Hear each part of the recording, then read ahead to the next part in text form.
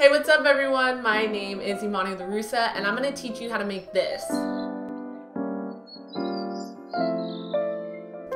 And we're only going to be using basic 3D tools in After Effects, so let's go.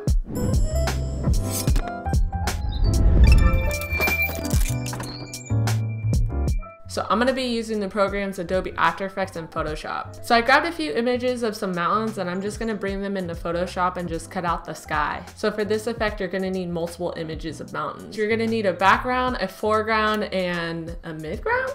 So right here, I'm just going to use a quick selection tool and just grab this little bit of mountains and grab this little bit of trees and then cut all of it out. So then I have all my mountains cut out, I can bring it into After Effects. First things first, create a new composition, 1920 by 1080, 24 frames per second in about 10 seconds. So the layers that you're going to need are 3 images of mountains cut out, a sky, clouds, and your logo.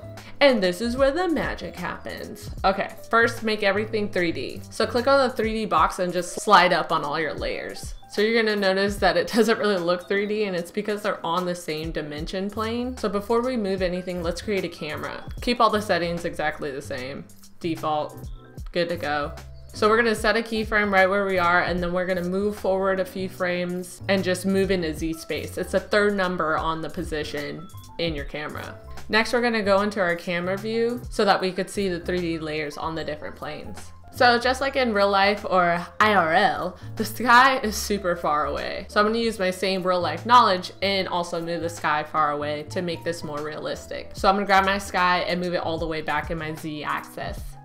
And then I'm just gonna scale it up. Next are my mountains and I'm gonna move them a little farther into space, but in front of the sky. I'm just gonna move it over just like the original. Scale it up. I'm actually just gonna use this image twice. Duplicate, move it over. Since they have sharp edges, I'm just gonna move one of the mountains back and the other one has sharp edges. Okay, so I'm just going to mask the side of it out. So I'm just gonna cut it out using the pen tool and then hitting subtract on my mask path. So now the mountains look like they are next to each other and not on top of each other. Next, I'm gonna move the trees, turn my clouds on. They have a black background, so I'm just gonna cut them out individually and then add a screen blending mode on.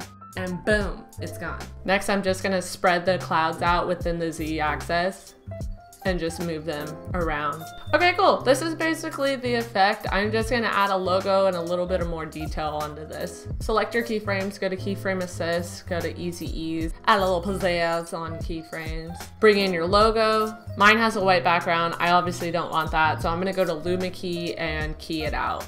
Also, if it seems a little pixelated, remember that you might be in a lower resolution. So make sure it's in full to see its true potential. And because my logo in the original one is white, I'm just gonna go over to effects and presets and put a fill over it. It's basically a color overlay. Make sure it's in 3D. And I'm just gonna bring it forward a little just so it has a little bit of different movement than all the other layers. And boom, you're done. Thank you so much guys for watching. If you like this video, subscribe, follow me on the social medias, and yeah, I hope you guys have an awesome day. Thank you so much.